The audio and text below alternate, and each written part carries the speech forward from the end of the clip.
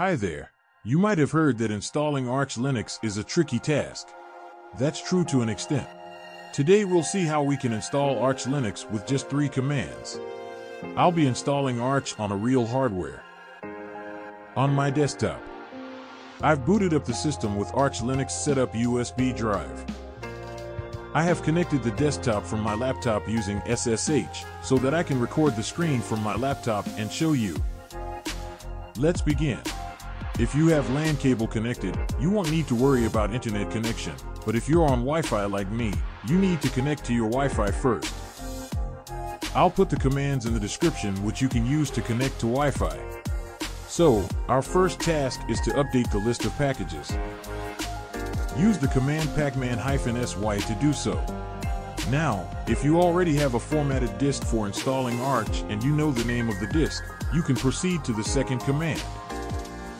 Otherwise, you need to get the name of the disk you're going to use and format the disk. Use fdisk-l command to see the available disks. I am going to use my 240 GB SSD. So I'll search for the ID of the disk. As you can see, the ID is /dev/sdd. I'll proceed to format the disk. For that, I'll use gdisk command. gdisk -dev/sdd. The ID will be different in your case. I'll press X for expert mode, then Z to format it. Then I'll type Y and press Enter to agree on wiping both GPT and MBR.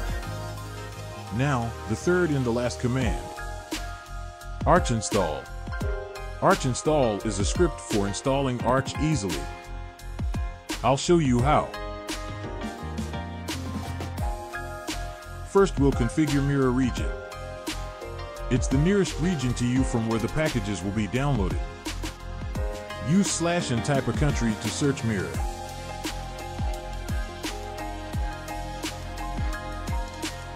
Now, for the drive, select the drive you just formatted.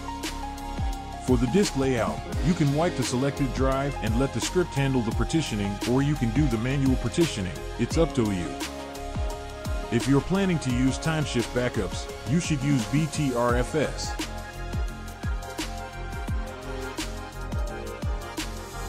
You can change to grub if you like themes in your bootloader screen.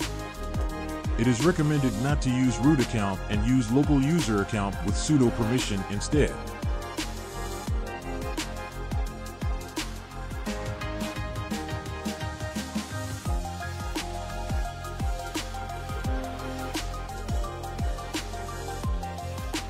If you're watching this tutorial to install Arch, then select desktop. Other options are for more advanced users.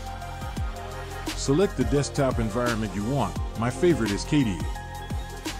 Now, select the option according to your graphics card. If you're using NVIDIA card like me, better select the proprietary driver for best performance. For audio, select Pipewire. Select Linux, Linux Zen, and Linux LTS kernels so that you can switch back and forth if required. You can install other kernels later. You can install other packages if you want, or you can install it later also.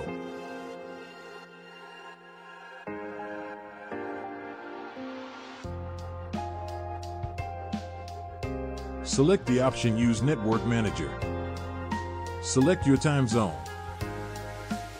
Select Multilib in optional repository so you can download more packages later.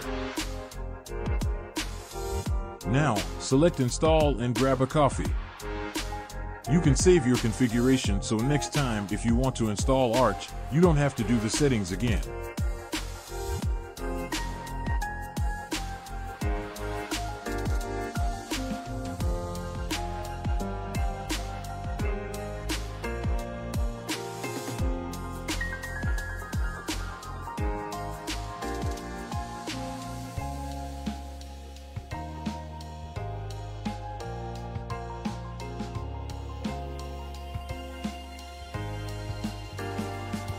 This is an optional step. You can install packages if you want, or you can install packages after booting into the system. Now, exit and reboot to your newly installed system.